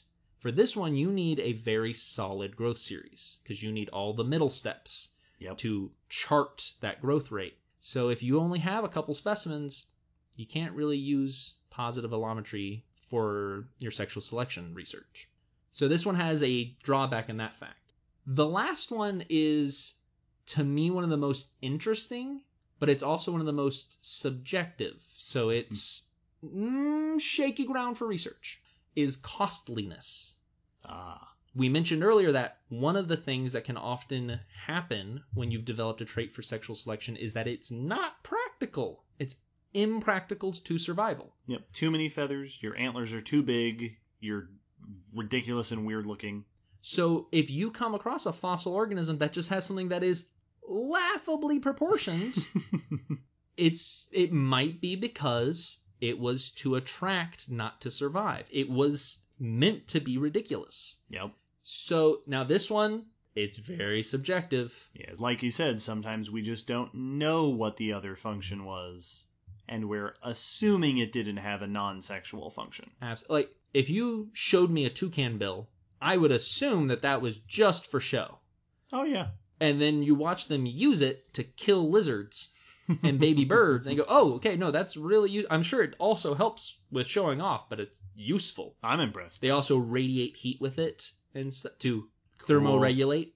Probably also the coloration breaks up the outline of the face so that it's harder to spot them. So it's hard. It's really difficult, everyone. I don't have a really nice, but here's how you can tease it out. And here's how you know. Because if modern sexual selection is controversial, just imagine how controversial fossil sexual selection is. And all of this is assuming that your organism has sexual features at all. Yep. This is it is perfectly reasonable to have an animal that doesn't really have sexually exaggerated features. They're just all one way and they survive that way and it works. Yeah, it doesn't have to happen. There are a lot of animals that don't have very strong sexual selection. They meet up, make a baby, and then continue on with life. Yep. Or if there is sexual selection for things like behavior or whatnot, it's not necessarily reflected in the morphology. Mm-hmm. Well, and sometimes it can be socially created. Like, if you think of a pack of dogs, there's definitely sexual selection and competition going on, but it's hierarchy. The dominant male and female are the mating pair. Everyone else takes care of their babies. At least in your typical timber wolf pack. Yes. So there's weird sexual selection going on here, but you can't tell physically because it's all about behavior. I'm dominant because I beat you, and therefore I could have babies. And that's that. That's that. We don't have yearly competitions because until I die or a bigger wolf usurps us, we're in charge. So it gets complicated. Now, we do have a couple of times where the studies have given us some pretty good indications that there was sexual selection going on. Oh boy. So there's lots and lots of examples out there. I'm going to pick from the favorite ones I found. The first is from one of my, this always has a soft spot in my heart, Protoceratops. Cool dinosaur. I love Protoceratops. Protoceratops andrewsi is the famous little ceratopsian, little cousin of Triceratops. No horns, frilled, lived in Mongolia during the Cretaceous period, and was about the size of a big pig. Yeah, like 6 feet long. Yeah. 2 feet tall or so. Not very large. Good hog-sized dinosaur. Well, they are also notably well-preserved. We have large samples of them. One of my favorite displays at the American Museum of Natural History in New York City is a row of an ontogenetic series of Protoceratops skulls. And there's like 10 or 15 skulls in this, and they go from very tiny gradually up to full size. And it's super cool. It's beautiful. Now, this was researched by Hone et al. In Paleontological Electronica. And this research took 37 Protoceratops fossils. And this went from tiny juveniles to the largest adults. And they measured dimensions of the skull. Specifically looking at the frill, that armored plate on the back of their head. It's the frill. And they found that bigger Protoceratops had proportionately larger and wider frills. They also found that the frills seemed to spread out wider around the head in the older individuals, while smaller animals, the frill laid more flat against the neck. So it lifts up, gets big, and spreads out like a fan. Flares out. And this seems to strongly support that it was being used for display within the species. In adulthood.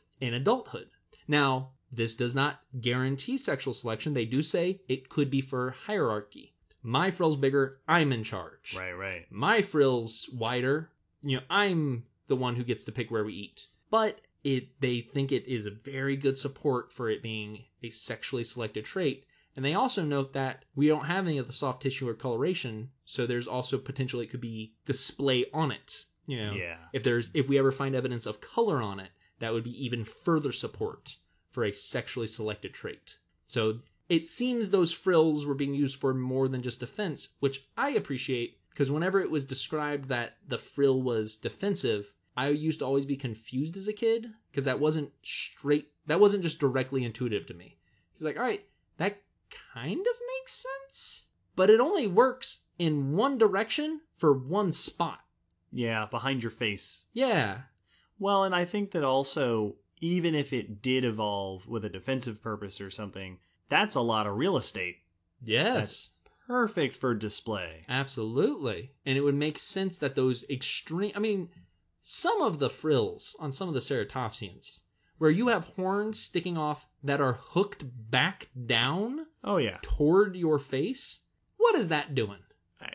It's super intimidating. It looks cool. And maybe that's the point. Yes. So, some evidence there, but favorite bit of research I found is in pterosaur crests. Ooh, now we're in the air. So, on certain pterosaurs, they would show crests, and some of these were bony, some of them were soft tissue that has shown at least some preservation. Others seem like they were expanded by soft tissue but had a bony base. Lots of variety. There are many solutions to the purpose of these crests that people have suggested. Some said that maybe it acts as a sail or a rudder while flying to help them steer with their face. Which is weird. Others have suggested that it could be for thermoregulation, to get rid of extra heat or soak up extra heat or what have you. Makes sense. But then, of course, display. Yeah.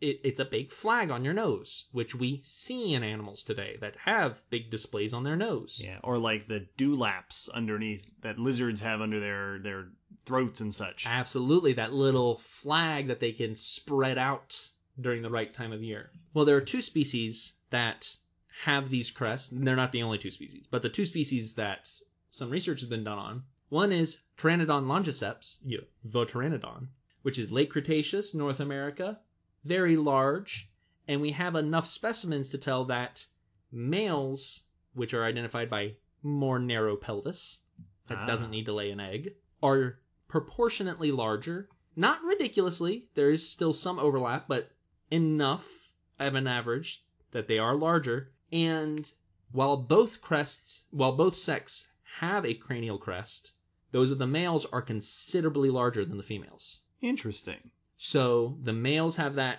crest, that famous crest on the back of the head, and the males seem to have a much more exaggerated one than the females and are physically larger.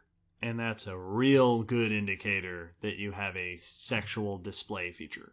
And to look at, well, was it doing something? They put it through a wind tunnel, and they didn't see that it helped with aerodynamics. Interesting. So it doesn't seem to have, at least for flying, a physical use other than looking cool. Just a bunch of extra bone and tissue doing nothing else, hanging out back there. And the icing on top is it does seem to be positively allometric. So it grows faster as you get bigger. So these are all good signs that crest was a way for a male to show off to a female within pteranodons. Cool. The other one I want to talk about is kind of the golden scenario of research into sexual selection within fossil animals. Darwinopterus modularis is a pterosaur from the Middle Jurassic in China, and there's an amazing find with them, research done by Liu et al. In Science, where several individuals were found. It was able to be identified that some of the individuals had crests, some didn't. The ones with crests had more narrow pelvises, and the ones that didn't had wider pelvises, and one of the wide pelvis individuals had an egg. Oh boy. Next to the pelvis. So now we have almost certainly identified male and female, wide pelvis, no crest females, crested, narrow pelvis males, and we also can see definite sexual dimorphism. This is one of where the fossil record just went, you know what? We're going to give you this one for free. We're going to throw you a bone. Just well, a lot of bones. Yeah, just one. And that's, now, as awesome as that is, that's kind of what you have to have. Yeah. To without a doubt say, yes, sexual dimorphism. You still can't for sure say it was sexual selection, as we've already mentioned, because you do see weird things when it comes to, notable shapes. We mentioned the spiders. Another one that is a great example of male and females being shaped different for different reasons. Certain woodpeckers have different bills so that the male and female don't compete for the same insects while boring into the wood. Interesting. So, who knows for sure? But a big flag on your nose doesn't seem to have many adaptive traits. Yep. Other than getting the attention of other pterosaurs. There have also been a couple of studies looking for sexual dimorphism in the Gray Fossil Site. Yes, there have been. There are two that come to my mind. One is with our red pandas. Cool. So there was a study that our friend Ethan, hey, remember him from episode 7? Primate guy. Ethan and Dr. Wallace from ETSU did a study in 2015 looking at the red panda. So we have two ridiculously complete fossil red panda skeletons at the Gray Fossil Site. And what's really interesting about them is one of them is noticeably larger than the other one, but also younger. Yeah. It is a young adult that is huge compared to the much more aged but smaller second one. And they did a bunch of analyses, because now having only two makes it very difficult to say anything. It's very small sample size. But they compared some of the skull features to certain living animals that have male-female differences and found some similar differences. The younger, bigger one had some more male-looking traits, and the older, smaller one did not. And, as Sean was explaining to me the other day, if you take our red panda fossils, because we have remains of at least 8 red pandas. Yes. Only 2 of them are super complete, but we have bits and pieces. Sean was describing that about half of them are relatively small and the other half of them are relatively large. So what Ethan and Wally concluded is that what we're probably looking at is a young male and an older female of this red panda species, which is really cool because modern red pandas are not sexually dimorphic. Which just adds another layer of this being a weird red panda. So they are under certain types of presumably sexual selection that the modern pandas are not. The other study at the Gray Fossil Site, I think this was a project by one of the former grad students, Aaron, I believe, the first Aaron, not the second Aaron, who looked at the tapirs. Because we have this whole big tapir population. There's like 100. It wasn't as many back then, but dozens to look at, looking for that differentiation, and did not find it. Nope. As far as that study concluded, our tapirs are indistinguishable by, at least, I think it was cranial morphology? I forget exactly what it was. But whatever portion of the body they were looking at, yeah, they just all look the same. Which is, it's very interesting which animals do and don't show which traits. Yeah. Very cool. Now, with all of this awesome research to be said, I did feel obligated to put in one bit of research I found, which was titled Recognizing Sexual Dimorphism in the Fossil Record, Lessons from Non-Avian Dinosaurs. And in this, they did what they described as the first statistical investigation of sexual dimorphism across Dinosauria. Now, this is by Jordan Mallon from Paleobiology, and basically they revisited a number of analyses that had either proposed or claimed to identify sexual dimorphism in different species of dinosaurs. And then they subjected them to a battery of statistical analyses that I can't even begin to explain. But they just ran them through a whole list of statistical studies to try to identify sexual dimorphic trends. And they did it with 9 dinosaur species. I'm not going to list them all right now, but one of them was our Protoceratops. Nice. And they found nothing conclusive on any of them. This is not to say sexual dimorphism or selection is not present. They even say that phylogenetically we would expect it, but these didn't pass at least this statistical test. So it's very murky. These are very murky waters to tread into. It's really hard to identify, and I don't really have a good end cap to this whole topic. It's cool, but it's tricky to study in the fossil record. Sometimes when you don't have a good and here's the wrap up and it's all nice ending, I like to end by throwing my hands in the air. And whenever I think about trying to identify males versus females in the fossil record, I always think about elephant seals. Yes. For those of you who aren't aware, elephant seals... So the classic example of elephant seals is you have those big, just stupid, hulking... Not stupid like they're dumb. Don't tell them I said that. No. But just, why are you that big? With the big noses and they're making those awful noises they make. Males dominating the beach and murdering each other for territory. And then you have groups of females. Harems, as they are called. And the females are much smaller, much quieter. The females just look like seals. And the males look like monsters. Yes. And so you look and you say, oh, very clear sexual dimorphism. Except that there are male elephant seals that instead of developing features to compete with the big bull males, look like females. No nose trunk. Same size, and act like females. And the strategy is, while the big males are fighting and dominating the harem, the female-like males... The sneaky males. The sneaky males are hanging out in the harem and mating with the females when they can. It's like the movie Tootsie, but with elephant seals and to survive not getting killed by the giant males. And so there are 2 sexually selected beneficial strategies for males. one is to be super different, and one is to be very feminine.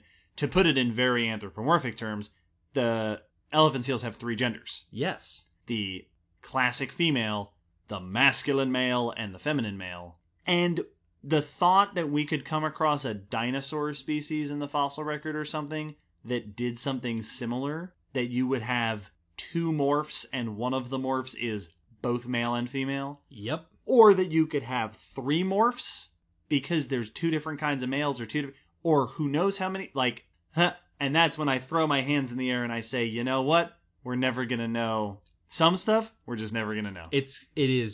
There's so many different avenues and complexities. Certain cuttlefish do the exact same thing, and the males that pretend to be females can even put the female color on one side to trick a male while putting the male color on another side to attract a female, half and half. Because cuttlefish are aliens. So this is a topic that we are still teasing out with modern taxa.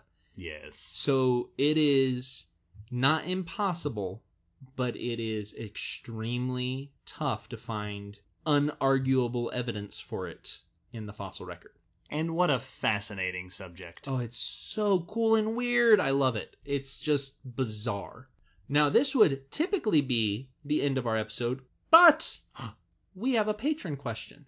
Oh, goody. Because like at the beginning of the episode, if you sign up for Patreon at a certain level, we'll shout your name out when you sign up. But also, if you sign up at that certain level and you send us a question, we'll answer it right here on the podcast. Indeed we will. And we have a question from Finley, who says, I'm curious about dinosaurs with sails on their backs. Have there been many fossils found that showed the development of the sail? I feel like I've never come across dinosaurs with only half a sail and whatnot. An interesting question, Very Finley. intriguing. Now, I'm not certain if Finley's referring to the development ontogenetically or evolutionarily. My guess is evolutionarily since the half a sail thing, but I'll answer both. Haha, that's what you get. This is what you get. If you're vague, you just get more information. Haha, it shows you. So I did find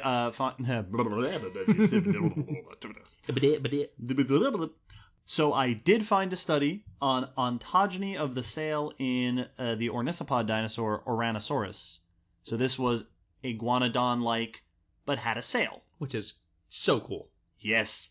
And it was a study that found, similar to what we were just discussing, in the histology, the way that the vertebra, because what the sail is the vertebral spines. Yes, your backbone spine stretching out. So if you feel your back, especially up by your neck, you'll feel that row of bumps. That is the neural spines on the back of your vertebrae. It's the part that does all the gross stuff in The Incredible Hulk when Abomination is transforming. Yeah, that. Yeah. In Ouranosaurus, this one bit of research found evidence that the spines didn't start developing their crazy length until the Ouranosaurs were about 3 years old. Closer to adulthood. A sexually selected trait, perhaps. Which makes so much more sense to me than just thermoregulation.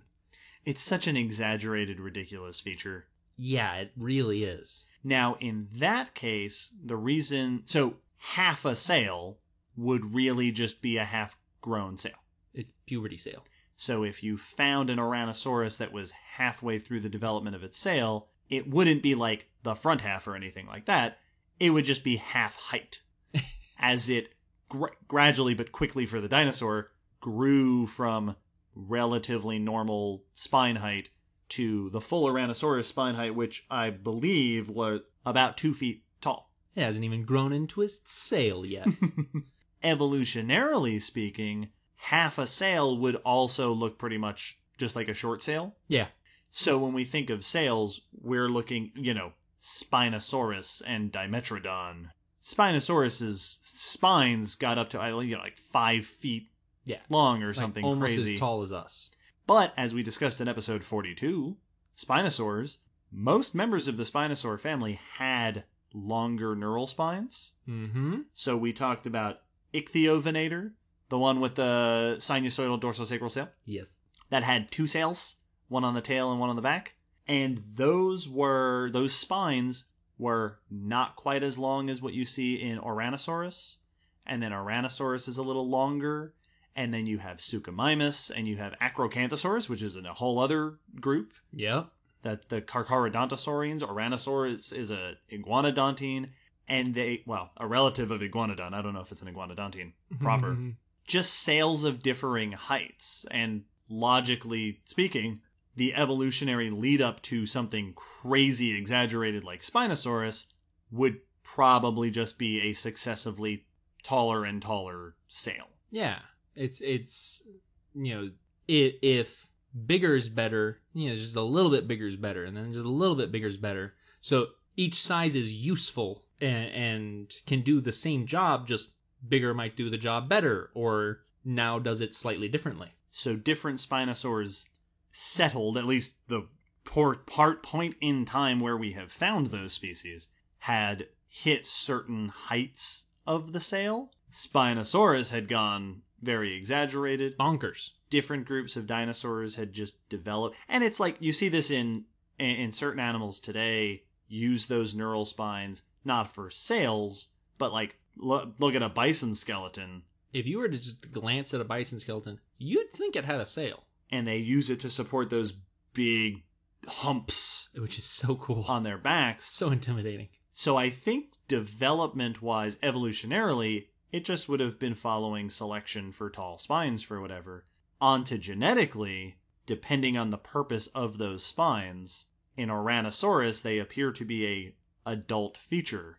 And so the reason that we probably haven't seen a lot of Ouranosaurs with half-developed, half-height sails or whatever, is because when they're young, they probably look very much like normal ornithopods, and there's a short window of time in their lives that their spines are going through a growth spurt. Yeah, so you'd have to catch them, like I made the joke, you'd have to catch them during puberty. Yes, which in that awkward phase. Is not the majority of any animal's life. Unless they have high school yearbook photos. Yeah. Ooh. That'll get it. Oh, and that's the last thing they want you to find. Well, awesome question, Finley. Thank you. Thanks for bringing that up. That was a cool topic. And thanks, everyone, for listening to us talk about weird animal mating practices. I hope you enjoyed it. I had a lot of fun looking this topic up. There's a ton I couldn't get into, so I will put up lots of links on the blog post. So go check it out as usual for links and pictures and all sorts of cool stuff like that. If you liked anything about this episode, tell us. If you have comments or questions about anything we went over, tell us. Please. If you want us to talk about something we didn't, or something completely random, tell us. Please. On all the usual ways, email, social media, hit us up on the blog, all the places. If you want to hear more recordings of us, we do put extra stuff on Patreon, so check us out there. Always feel free to check out the store, because there's merch there with our name on it that you can wear around. Look for links to that in the podcast description. Also, keep an ear out for more Kaijun all through the month. We'll be at NAPC at the end of June. Keep an ear out for updates on that. Also, we'll be on the social medias doing... all the stuff. Pictures and stuff. We release new episodes every fortnight. Fortnightly. And I want to take this moment to say, Will, it's so cool to be in the same room. Not only is it so much easier, it's so much more fun. It's so, like, it feels like we're finally talking to each other. Yeah, we get to be friends again. Yeah, how about that? This is the beginning of the end, listeners. Yes. It all goes downhill. And it indeed did not go well. And indeed, it went down. Well, episode 80 will be like, and then some animals remember to wash the dishes at the end of the day. I'm sure they would if the other animals took out the trash. So mark this as the beginning, the beginning of the end for the Common Descent podcast. Thanks for listening, everyone, and we'll catch you next time. See you then.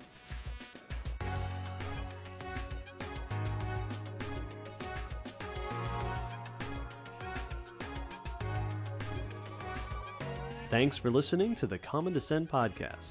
You can follow us on Facebook, Twitter, YouTube, and check our WordPress blog for pictures and links after each episode. Huge thanks to our patrons whose support helps keep this podcast running and who get access to bonus goodies on Patreon. The song you're hearing is called On the Origin of Species by Protodome, which we found at ocremix.org. Thanks again for listening. We hope you'll join us next time.